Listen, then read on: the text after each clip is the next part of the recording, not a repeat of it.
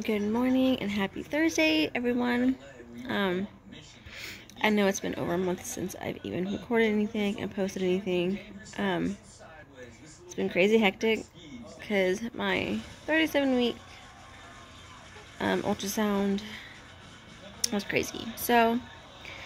But I've been trying to find time to record just because every single time I put this little man down, he wakes up. So it's hard to do anything.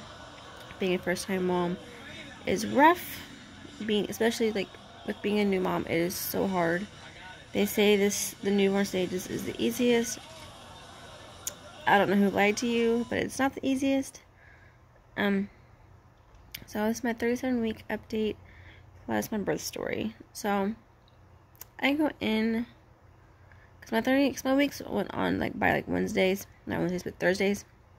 So it was Friday. So I was 37 weeks in one day. I go in to have my weekly ultrasound like normal, and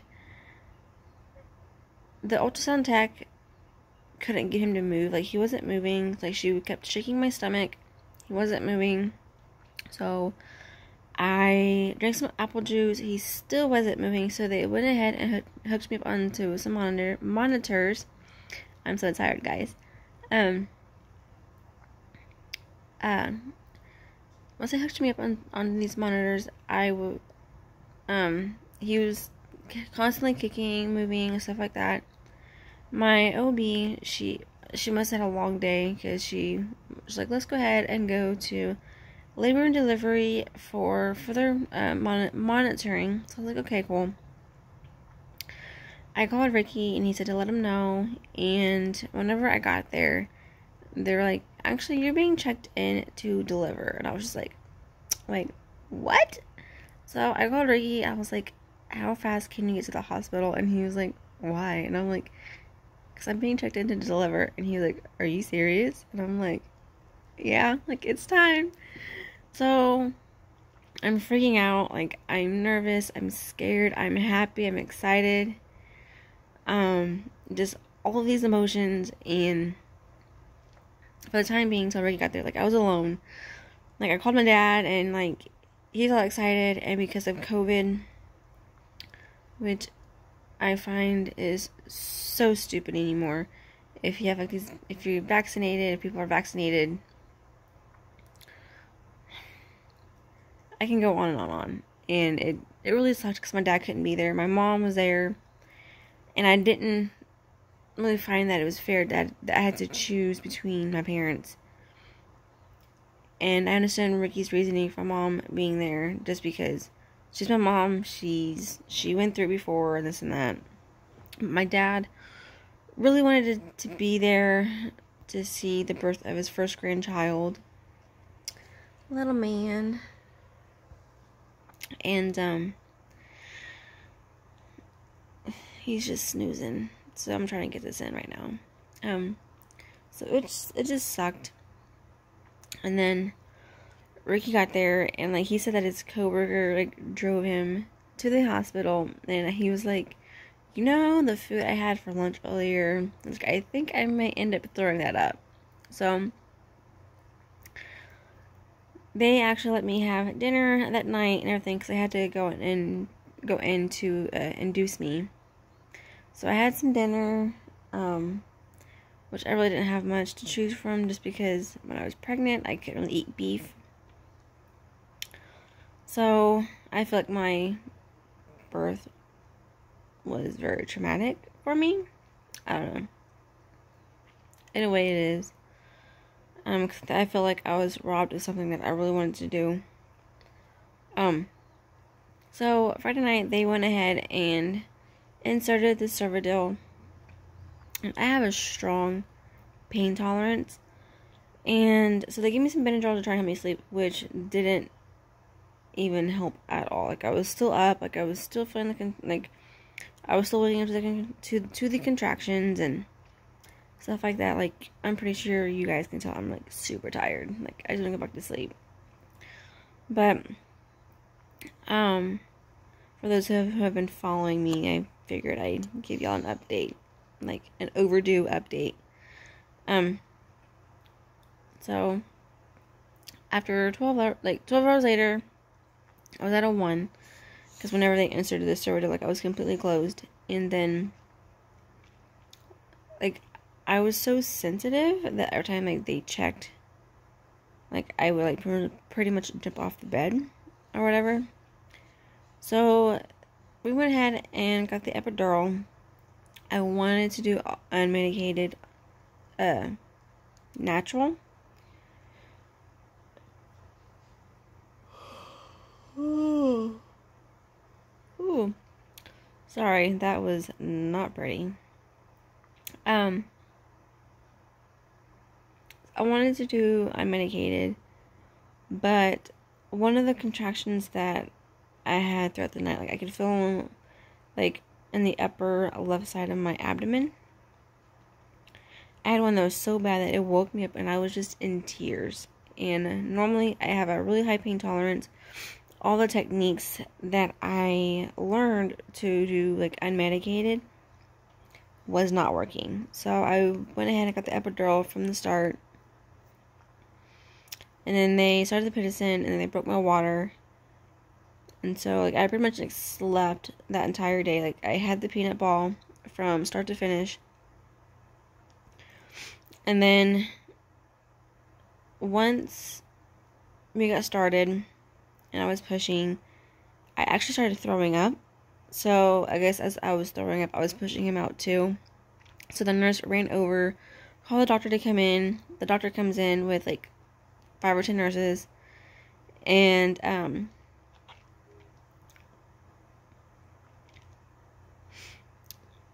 as I was pushing, they told me to stop. Come to find out, he had the umbilical cord wrapped around his neck twice. I can't even talk either. I'm sorry, guys. And which stunned him. So whenever after the doctor got done clipping the umbilical cord, and I pushed him out and everything.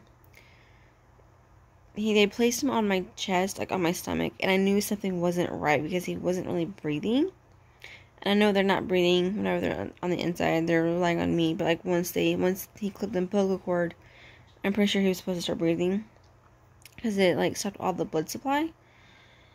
So I didn't get the options to do, like, clamping or anything like that. And then I didn't get the option to have, like, immediate skin to skin like I wanted to, because they placed him on my chest for, like, a few seconds, and then they rushed him over to the little corner that they had over there, and it took him, like, 2 minutes to get him to start breathing, just because it stunned him. And once they got him to breathe, they put him back on my chest for about a minute or so. And I got to give him a kiss. Like, he was breathing. He was looking at me. And it was just, like, I wanted to breastfeed, like, right away. But I didn't get that chance either. So he was in the NICU for about a week. Almost a week. He was born Saturday. He got to come home Thursday or Friday. And, because they have this thing called, like, a transition room.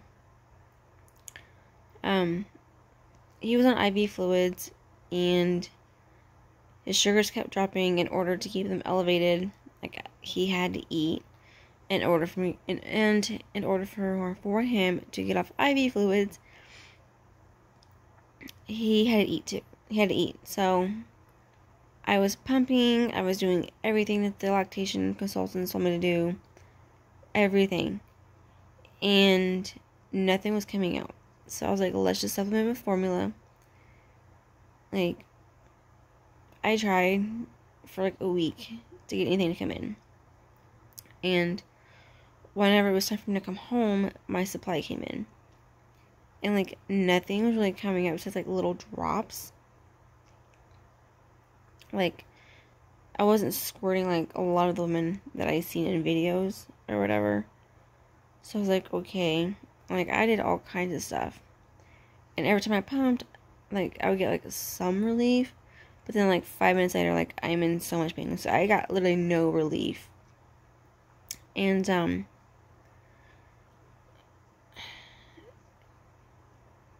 like, whenever he got to come home,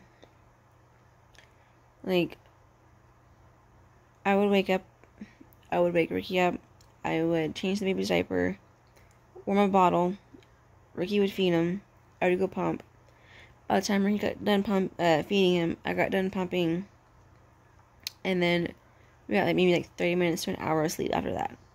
So, it was literally, like, a decision to just stick with formula, dry up a supply, and get sleep, because, like, for like a week straight, I did not get any sleep. Neither did Ricky. What else? I feel like, sorry, I didn't want to, like, show my double chin again. But,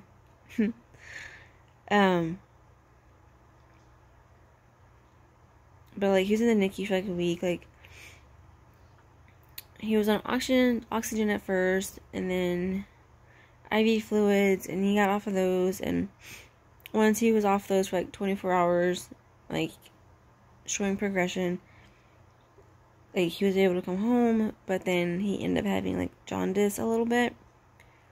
So they had him on this little Billy Blue blanket, his little mask on, and in the transition room, they kept it on him. So, like, I literally did not sleep. Like, I was up with him all the time, making sure, like, this mask didn't, like, he didn't suffocate from his mask, because he kept pulling it down over his face, like, his nose and mouth and stuff like that.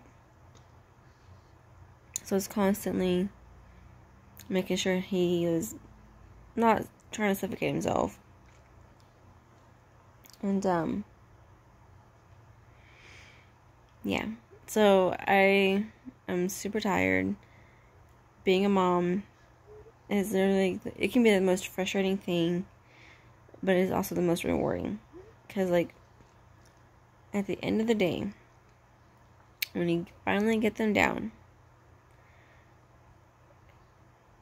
it's literally just I don't know, it's just a feeling I cannot explain. Like, my heart is full. Like, I never knew how much love I could have for somebody. I would move heaven, earth, hell for this little man. And I really needed to go to get some sleep, because I am so tired. But, whew, the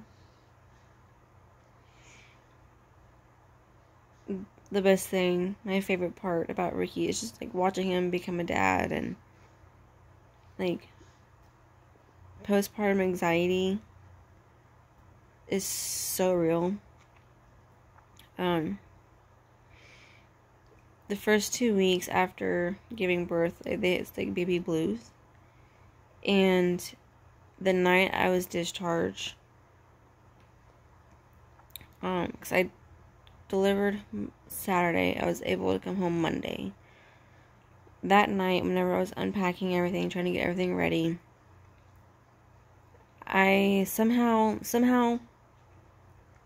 the last ultrasound that I have of him was lost in the chaos of everything, and I was pretty much, like, hyperventilating. Like, I couldn't stop crying. Like, I felt really crappy. Like, I felt like a failure for losing an ultrasound picture, which I'm pretty sure I can go and ask my OB office, like, hey, can I have another copy? But I keep forgetting. I'm, like, crashing right now, guys, so I'm so sorry. He's just snoozing. Like, it's still hard to believe that I'm a mom. Like, I mean, this little human being, I can't believe it. Like, he's a little over a month, And it's crazy that, like, I'm still in shock that, like, I have a kid. My little man. So, what else? I'm pretty sure that's, like, everything. So, yeah, like, I didn't really get I feel like I got robbed of the chance to breastfeed just because of how he was born, just because of how, like, I didn't get the whole skin-to-skin contact. I didn't get the chance to him to, like, latch on immediately after he was born. So, yeah. It really sucks. But as long as he's happy, he's healthy, that's all I care about. And he was born, he weighed 6 pounds, 7 ounces, 20.5 inches long, at like 6:45 in p.m. At his last appointment, he was 9 pounds and 3 ounces. We are now in size 3 months clothes, or 3 to 6, and size 1 diapers. So he's growing, he's getting big. I wish it would stay little forever. But this is my 37-week pregnancy update, plus my birth story, and everything in between. But yeah, I hope everyone has a fantastic Thursday.